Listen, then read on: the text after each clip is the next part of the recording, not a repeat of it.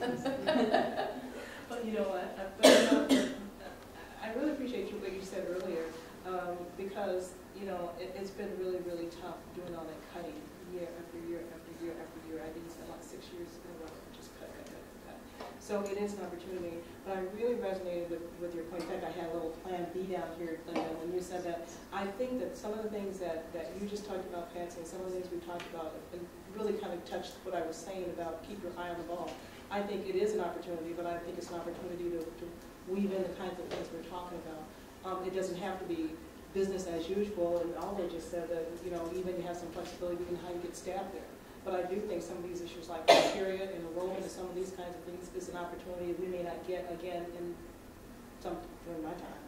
You know, and so, you know, to have an opportunity to really craft in some things that we know work well, or that we're concerned about, and make sure that we try to do a good job of that, I think is an opportunity. And I would not like to see it, and I don't think it will be frittered away by not being alert and paying attention. I mean, that's really what my comments kind of led to, is not to just kind of just go, okay, well, it's just going to, oh, it's just such a good idea, it's just going to fly. Well, I think it needs to be nurtured. So. Sure. Just a comment. While we're talking about creating this high criteria level teaching staff, like point out that we have all very criteria teaching staff across our district. And I think we're going to have to be very careful when we talk about why we have the criteria for a magnet school, and why it is such as it is, and how it is not the same across the district. Right. I'm not sure how you're going to, I mean, you know, there's a kind of push-pull. I don't think that's hard at all. We have great teachers in every school, but this is why I don't think it's hard. It's because of what Tom said. You know, if you're in a school that then changes to a magnet, and you don't have a particular interest in that focus, it's not that you're a bad teacher, but it might not be the best fit for you. This, since we have no teachers there, we'll be able to get the teachers who feel they're the right fit for this kind of a school, and then hire the ones, you know. Yeah, but that's not it was the same. similar We when don't we have had teachers TLC. in. 2LC opened. It was a certain completely. I mean, that was was a certain different teacher that was focused on computers back then. Oh, TLC. TLC, not our side, TLC. And so the staff that was at TLC had that interest. But basically, we're going to be teaching a similar. When we're teaching science, we're teaching math, we're teaching everything that you're going to get in our boundary elementaries. Correct. Just with a different focus.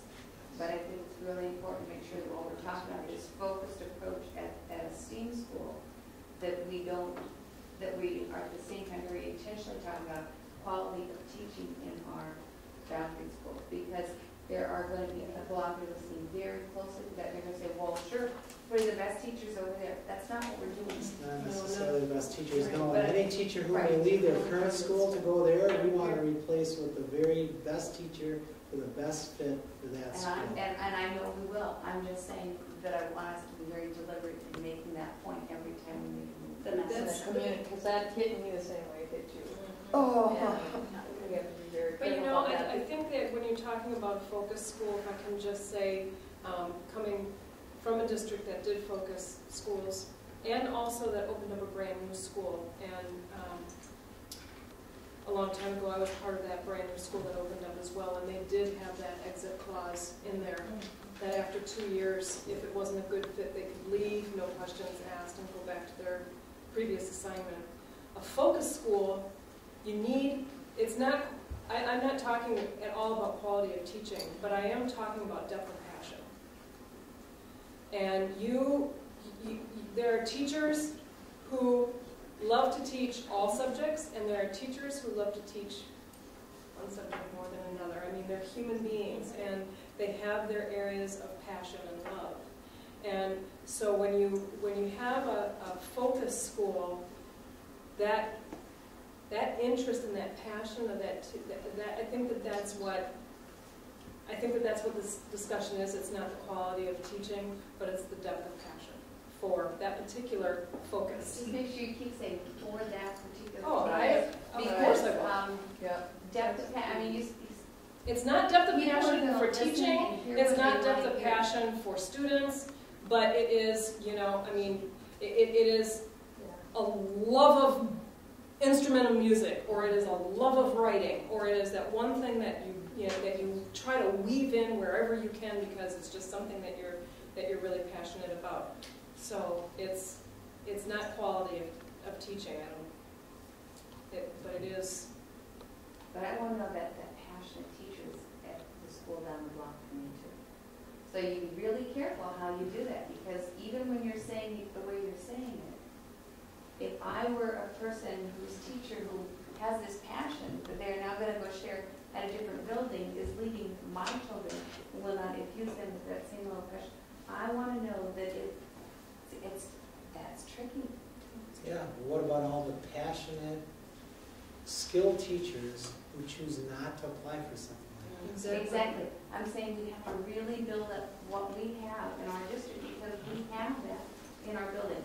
My fear is that as we open, every time we talk about RSI, we get a block of parents who are concerned that there is something so special about that school that their kids do not get. And it's not the case. It's different from what their kids get, but it's no less special than what they get at home. Somehow that uniqueness of something can be different without being better has to be conveyed to our parents and our community for that matter, so that they understand that we're just offering something different and it will have a unique look to it, no less unique than the I couldn't agree with you more. I think you've heard me say that time and time and time You're again. going to have to say it all. You heard me say this about this age of choice. Sometimes people have assumptions that I just Shake your don't head. know where I do. I shake my head. They think that just because something's different or has a theme that it's better. Yeah. And that's often not the case. So good luck with that too. Okay, I wanted to do a time check, and we're half an hour over our time, so I'm hoping we can wrap this up pretty soon. I still have my sheet of comments. And I did look at, the agenda, and I knew we could go over on the subject a little bit because we are slated to finish up at 7:45. So I think that we're still going to be okay, and we're not going to go to the wee hours of the night. Linda, did you have one thing? We talked about what we're doing for the STEAM magnet, but I think we also, it's great to hear that we are training all of our teachers in, third through fifth in the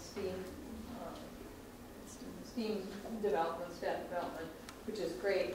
But I think we also have to start thinking about what else we can do for the neighborhood schools.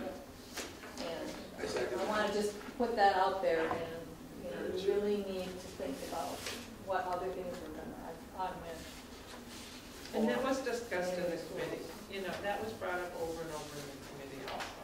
And although someone addressed it already too, and as the neighborhood schools are moving up there. Oh, absolutely. They've always been up there. Yeah.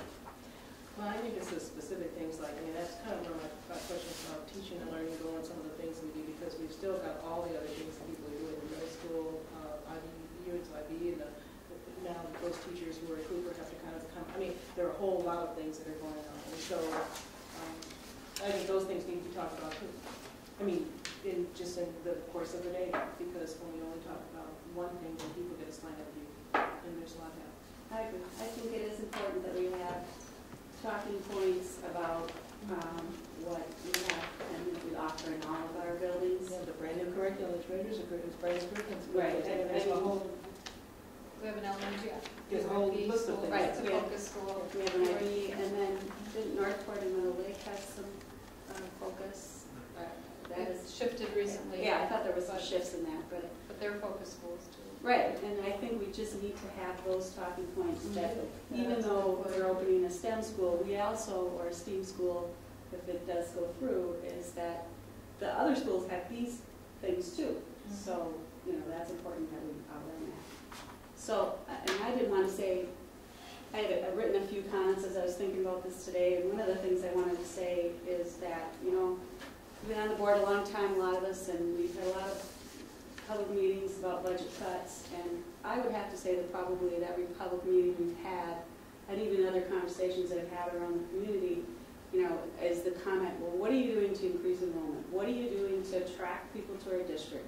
You know, and that always comes up. Can't we be a vibrant community? Can't we be growing and seeing an increase in our population rather than a decline in enrollment? And I think that, you know, if you go back to the beginning of this, the name of this committee was Enrollment Enhancement. And I think they did great work. They spent a lot of time, a lot of hours examining how are we going to attract people to our district and retain resident students we have that are leaving. And I definitely support this initiative, and I'll say that now. I also think that when we hired Superintendent Ziccoli, we talked about, we wanted some initiatives, we wanted some innovative ideas, we wanted to be a forward-moving district, we wanted to be a district of choice in the metro area. And I think by offering choice, we become a district of choice. And so I think that I'm really pleased that this has come forward. And then to me, the ultimate success, I think, of this school will be if we get families to move into this community. If they come and they open enroll into our community, they discover this is a great place to be and raise your children, and they come and buy some of these vacant houses that we have in our community. I know I have one or two on my block. And also, we have senior citizens. We have a big senior citizen population. They need to be able to sell their homes when they're ready. And I think that being an attractive district in the metro area with some pretty affordable homes is going to stem the tide of decline enrollment, or the ultimate hope is to increase our enrollment. And that would really be, if we had more people in our neighborhoods, more families in our neighborhoods, that's a win-win for our neighborhoods. It's a win-win for our cities. It's a win-win for our taxpayers, because you have people filling your houses and paying taxes, so it's spread around more people. So I absolutely support this. I did have on here my one line, I think it's important that we not just open the school and leave it at that. That we do have to continue to monitor, make sure it's successful. If we're not seeing the success that we are hoping and expecting, that we continue to look at ways to fix it or to change. And so I'm supportive of this, and does the administration need any more from us? I don't think so.